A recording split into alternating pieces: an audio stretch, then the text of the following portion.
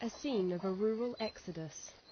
Like many other villages in Serbia, Benici is slowly turning into a ghost town.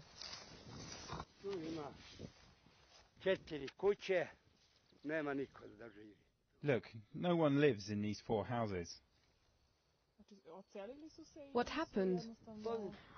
The elderly died, and the young ones left for the towns. Some went to Kraljevo, others to Raska. It's a trend that has repercussions throughout society. The school here shut down because there weren't enough children, and Father Zdravko now leads congregations in 9 villages. In the past 2 years, I officiated over 100 funerals, about 10 baptisms, and only 5 or 6 marriages. It shows the speed at which this region is dying out. Across the former Yugoslavia, nearly 1/3 of people abandoned the countryside in the second half of the 20th century and headed to the city. Experts estimate that about 50 villages disappear in Serbia every year. There is no strategy to relaunch development of these regions,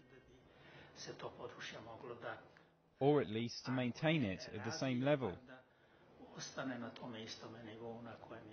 The same level as last year, for example.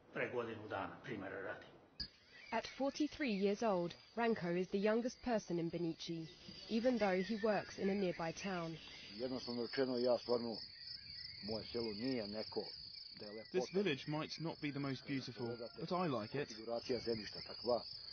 I was born here, and I will stay here. Ranko is the last flicker of hope for this village perched on Galicia, and for now he remains faithful to the land of his ancestors.